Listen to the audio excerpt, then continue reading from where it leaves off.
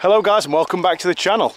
As you can probably tell, I'm in the middle of a wood right now, and that can only mean one thing. We're fishing the little stream, the little hidden stream that runs through the woodland. Now, it has been massively in flood like everywhere around here, and actually where I'm stood now, as you can probably tell by the grass, there was a torrent of water sweeping through these woodlands, completely washing it out, and right where I'm stood now would have been about waist deep. It was really bad through here.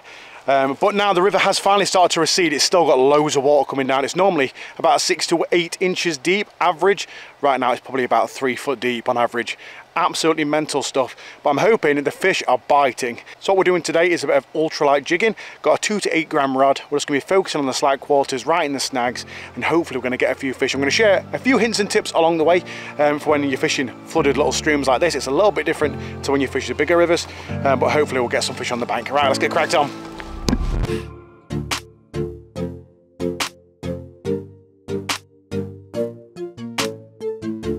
The way we approach smaller streams and rivers, either during or just after a flood, is very similar to the larger rivers, but there is one more challenging aspect, and that is that smaller streams and rivers will change a lot more during a flood. They can't cope with the water as well as the larger rivers, therefore you will get structure that disappears that used to be there. There will be snags that have now gone, there will be slack waters in the river which have now vanished that you was used to seeing before, and now there'll be new slacks formed and new snags and new areas that have built up with sediment. There'll be new deep holes, and some of the deep holes you fished before might not actually be there.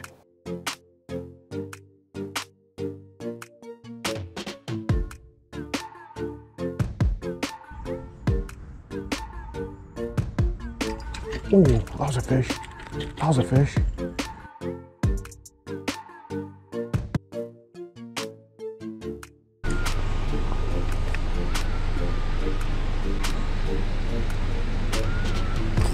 There we go, there we go. Fish on, fish on. That's a chub. Well, that is a chub. Absolutely smashed it. Nice fish. On the ultralight gear. Yes. Chubtastic. Beautiful fish on that little shad. There are a few one over there in that slack water. Absolutely choked it too, look at that. Now these wild stream chub sure do know how to put up a fight. This one put up a great scrap, fighting right underneath the rod tip.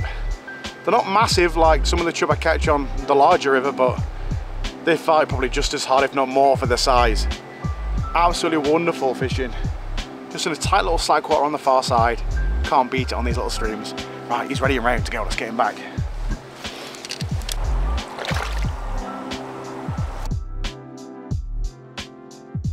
So it does actually take a bit longer to find the fish, but obviously there's got to be slack waters somewhere, there's got to be structure, there's got to be overhanging trees, and when you find them, that's when you find the fish.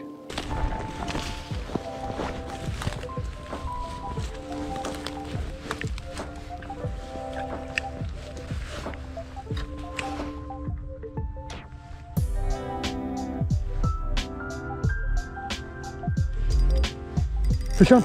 Oh, what's that? Is that another chub? Oh, no, it was a lot bigger.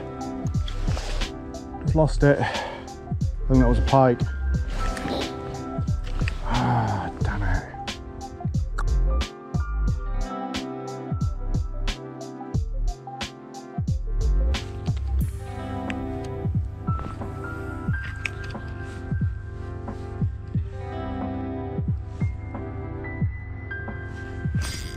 That fish.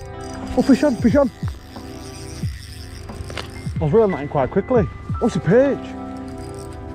Oh, it's a lovely perch. Come on. Absolutely crushed it. Yes. So after chub today, I'll take a perch like that in a little stream. Absolutely choked the bait as well. I put on a slightly bigger bait. Beast shad in white. Just try and get some attention. And that's a lovely perch. It's probably a 36 centimetre fish. Put them down here in the margin. Now I have to emphasise again that this stream normally only runs about 6 to 8 inches deep. So to catch a perch of this calibre is absolutely fantastic, and it's a beautiful fish, probably about £1.25 pounds, but for a small stream that flows through the woodland, that is an absolute unit. And I bet the minnow and sticklebacks down there are absolutely terrified.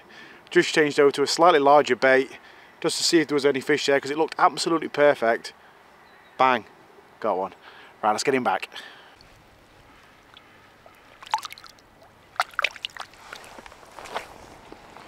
Just looking along the banks of this stream and the woodland that it runs through, you can actually see the course of where the water broke the banks and flooded this entire woodland. And the entire woodland was actually under about 3 foot of water, and there's still quite a lot of water left behind, and there's actually quite a strong stench of fish as well, so I imagine there's a few fish lost. Hopefully not too many though.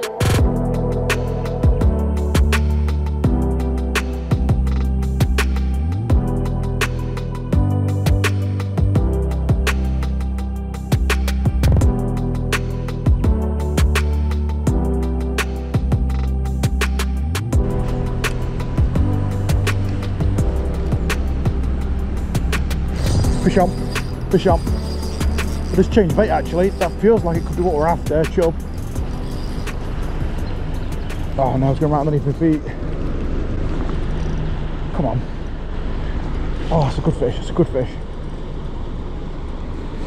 That's a good fish. Oh, it's a chub, that's what we're after. I just got snagged up on the opposite bank. So I actually put a smaller bait on than what we're using. Just put on a little shad style bait on just a 1.8 gram jig head, very light. I'm just going to rest him in the water and just see if there's one more out there before we have a look at him. That is exactly what we're after today. Just see if there's another one out there. There is. Is that 2 casts later? Please stay on. Oh, it's come off now. Why did I have to say that? I jinxed it. Why did I say please stay on? It's got to be the daftest thing I could have done. What do we see? We see me holding the camera and we see the net with no fish in it. What does that mean? It means that while I was setting the camera up, the fish jumped out, which is probably the 4th or 5th time that's happened in probably the last 12 months. Never mind, let's find some more.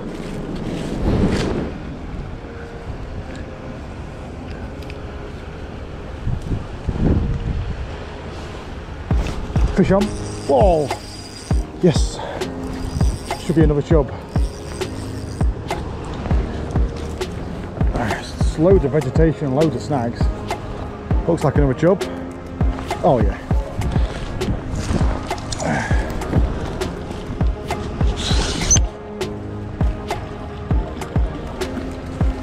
Come on. Hey! Not as big as the one that jumped out my net, and probably not as big as the one that I lost. Still a lovely chub. Crushed a little chad style bait, just fishing a little skinny bait. Something that's easy for these chub to get into the mouths. Still a beautiful little fish from a tiny little stream. Well, it doesn't really look that much of a stream at the minute because it is raging through. It should be about ankle deep down there. It's currently about 4 foot deep. Absolutely mental. But yeah, we're finding this fish in the slack waters. The one that jumped out of the net was about £3. That's a shame, isn't it? Right, let's see if we can find any more.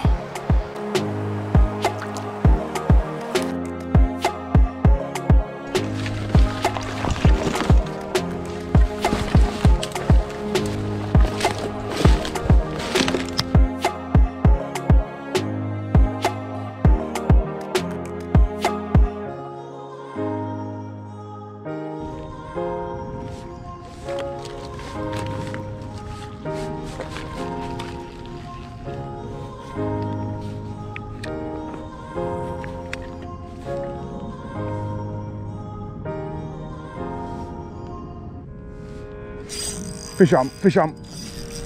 Oh, absolutely crushed it. Absolutely crushed it. Fishing a slightly bigger bait. Oh, it's a chub. Oh, it almost went under a snag. It almost went under a snag. I had to pull him downstream because my net was downstream. got him. And that is a cracking chub for this little stream. Just on a bigger swim bait, I was actually trying to find the little jack pike that was in this swim that I lost earlier. And it absolutely crushed it. I saw something move on the opposite bank. I thought maybe it was a bird of prey or something. But I thought, you know what, if there's a bird of prey over there, hunting, then maybe there'll be some other fish over there. Absolutely crushed it. Put a larger bait on, trying for the small jack pike that I'd seen. And the jack pike didn't want it. The chub wanted it. And for this little woodland stream, that is an absolutely cracking chub. It's probably a fish of just over £3, maybe 3¼ Got his winter colours on, beautiful silver. And he absolutely nailed it. And they put up such a good fight. I just cast over to where I thought I'd seen a bird of prey on the opposite bank. Hit the water, bang. I'm guessing the bird were watching these fish. Absolutely awesome.